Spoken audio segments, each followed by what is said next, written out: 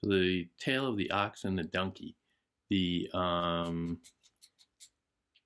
Shahrazad is curious about this. She immediately perks in and says, "Oh, really? Tell me about that story. What happens?"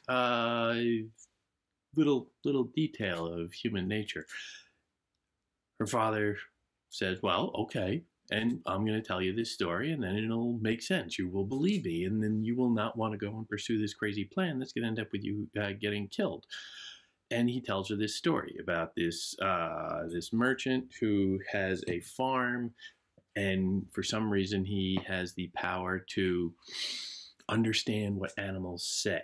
And if he tells anybody about this power, if he talks about it in any way, he will die. That's the deal. You can understand what animals say, but if you say anything to anybody, you will die.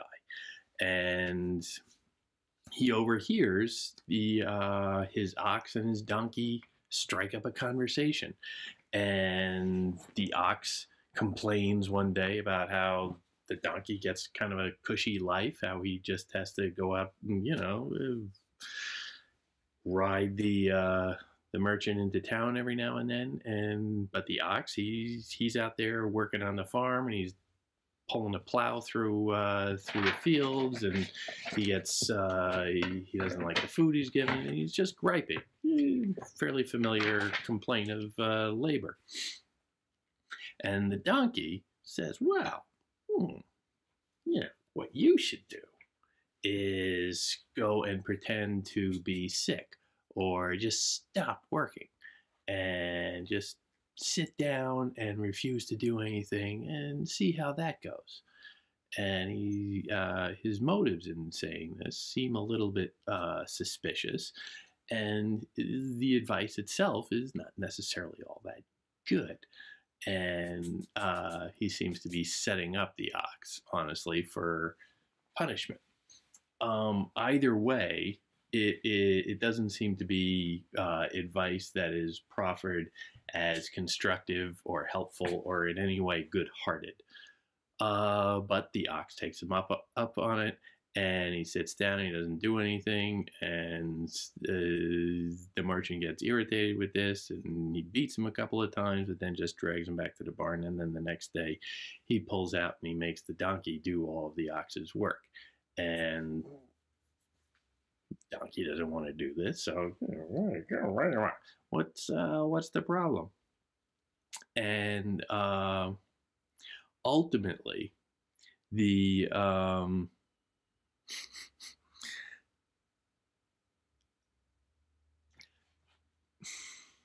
it's a story about selfishness punished, or deviousness or cunning punished. The donkey was trying to be a little sneaky and maybe set up the ox, and he gets punished for that. But when the vizier is conveying this story, trying to make this point to his daughter, the point he actually makes and that he interprets the story is, all this happened to me because of my calculation. He's putting these words in the mouth of the donkey. All of these happened to me because of my miscalculation. I would be sitting pretty but for my curiosity. If I don't find a way to return this ox to his former situation, I will perish. And then the vizier says, "You, my daughter, will likewise perish because of your miscalculation." He is couching it in the same terms, or he's interpreting it in a certain way, about a punishment for curiosity. And of course, curiosity is exactly what this whole work is functioning on, because it was curiosity that got Shahrazad to say, "Really, tell me the story." It was curiosity that leads to the entire thing. Every cliffhanger is about curiosity. And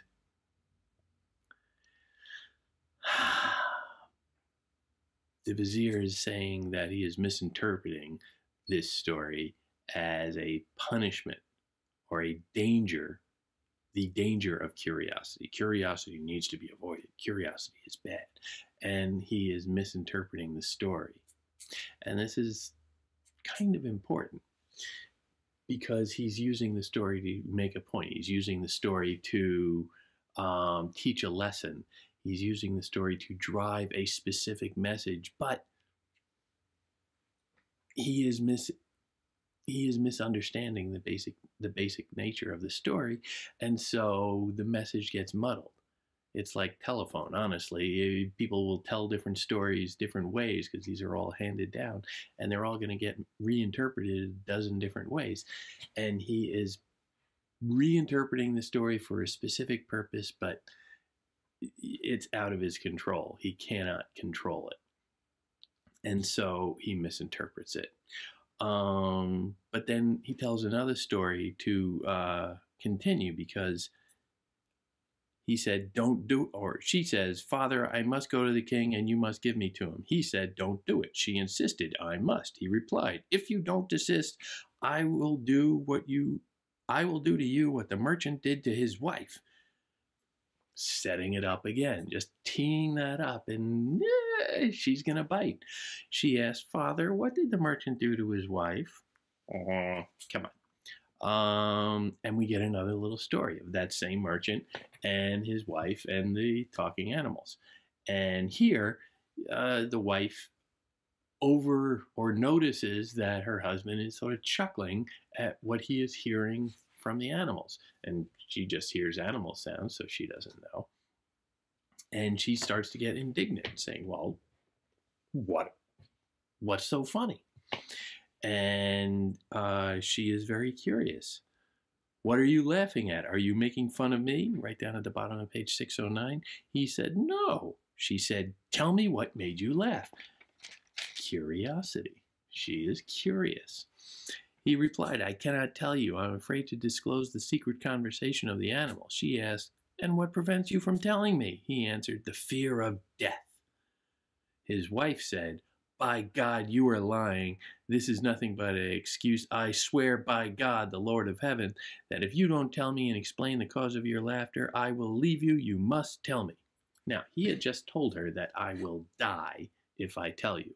She is blowing right past that and saying, tell me, which is a very intemperate and I would say remarkably insensitive or cruel remark.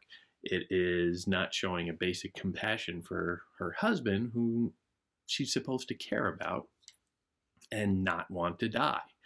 But specifically, you also see, because it's very noticeable within this tight little sentence here, she starts off by saying, or his wife said, by God, you are lying. By God. This is nothing but an excuse. I swear by God. Twice. Really close in the sentence. The Lord of heaven. Really driving it home. This is taking the Lord's name in vain. This is blasphemy of a sort. This is swearing, literally. And this is a no-no within the moral structure of this work, within the broader moral structure of the Judeo-Christian and here Islamic effort, taking the Lord's name in vain. And so she is already, by that, signaling that she is not a pious person, perhaps. She does not have the submissive qualities that are heralded in the Islamic faith. So Islam, of course, means submission. The merchant said, damn it, why? Tell me why you were crying. Ask for God's forgiveness. Here he is signaling that he is pious. No, submit to God. Ask for forgiveness and stop questioning me and leave me in peace. She said, I insist and will not desist. And she's becoming very rigid on this. This is no longer even just curiosity. This is just, I need to know.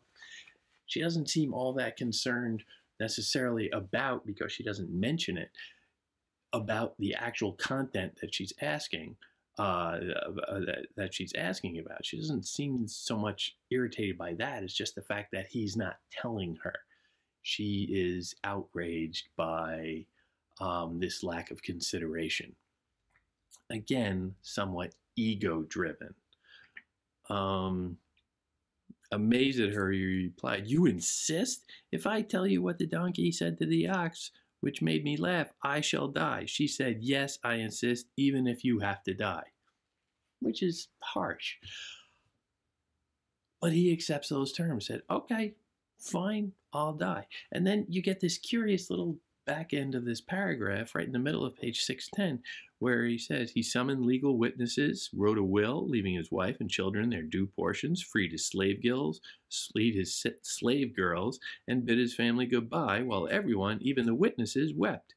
Then the wife's parents approached her and said, "Desist, for if your husband had not known for certain that he would die if he revealed his secret, he wouldn't have gone through all this." She replied, "I will not change my mind," and everybody cried and prepared to mourn his death. A lot going on here. She is holding to this tough line. Other people are coming to her, which indicates a community, and some people are in that community are quite concerned that the merchant is going to die, but also that curious little thing that, there's why do we care that he's making these arrangements for his death? It seems sort of out of place, a little bit mundane almost. He's attending to paperwork. That doesn't really make a lot of sense in a story. But if you read the Quran, you find a surprising proportion of it dedicated to exactly this, to probate, to people dividing up their property for after they die. And this is, the Quran is a fascinating text for many reasons, but one of them is just for the way it's trying to reduce stress and tensions within a tight tribal community. And war over, when somebody dies, people get very embittered over dividing up their stuff. So that's a curious little subheading in there.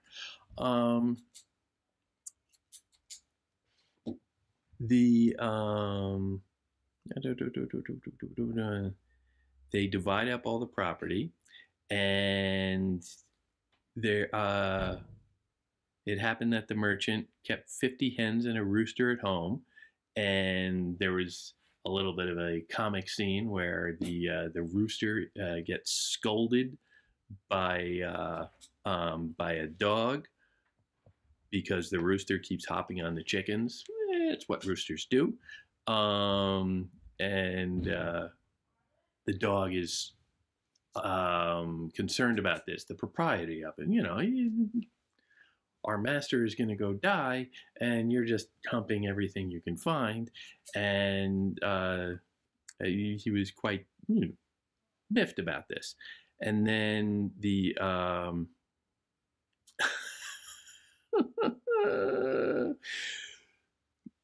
the advice that that the rooster gives for the master, what the master should do for the merchant is, the rooster replied, he should take an oak branch, push her into a room, lock the door, and fall on her with a stick, beating her mercilessly until he breaks her arms and legs and she cries out, "I no longer want you to tell me or explain anything," which is horrifying. He wants her to beat her mercilessly. And it almost seems, first push her into a room and lock the door. That's kind of disturbing already. That has a almost rape quality to it. But then just the vicious beating. This is government by force that the rooster is advocating to the merchant, and he does it. And the terms of it are really quite stark, and this is disturbing. It's not the cute little story that about talking animals anymore. This is something really quite horrifying.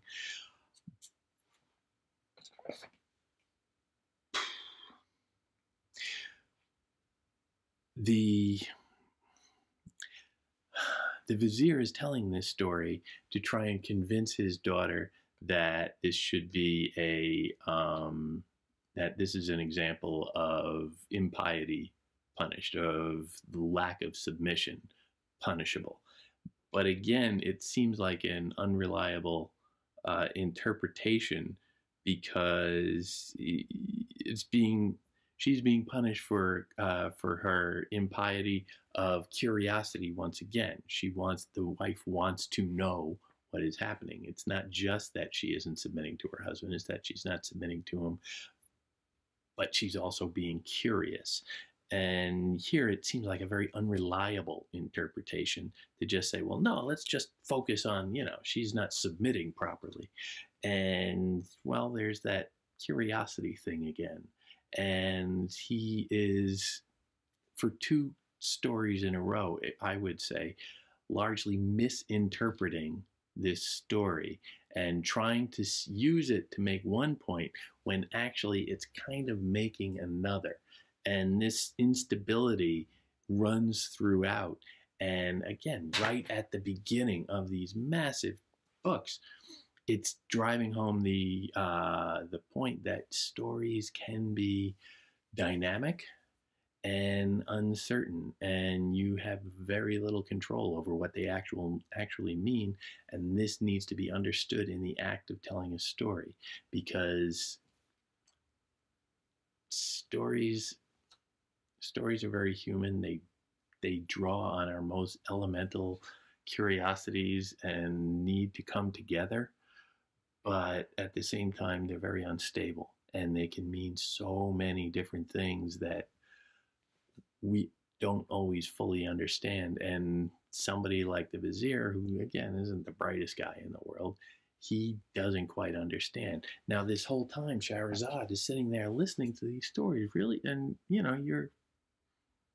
these stories have a message, yeah, but maybe, my dad is just kind of too much of a dope to fully understand them.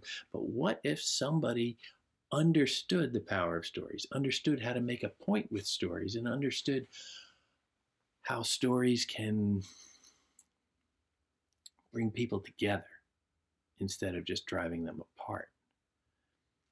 Shahrazad is much smarter than her father. Shahrazad will draw this lesson from the stories her father tells, and the way he tells them. She will draw her own lesson to say, well, all right, stories can do things, and in the hands of a master storyteller, they can do quite a lot. So she's going to use this to her advantage. She gets her father to introduce her to Shahryar, and she's a pretty girl. Shahryar says, okay, good, let's get married. Come on upstairs. And then, tomorrow morning, I'll kill you. This was her plan. And when they go upstairs to his room, and Shahryar took her to bed and began to fondle her, she wept. And when he asked her, why are you crying? Curiosity. She replied, I have a sister, and I wish to bid her goodbye before daybreak. Then the king sent for the sister, who came and went to sleep under the bed. When the night wore on, she woke up and waited until the king had satisfied himself with her sister, which again is sort of a queasy representation of sexuality, and it's a little uncomfortable with the sister, but in a largely Bedouin society, people were, there's very little privacy in rooms anyway.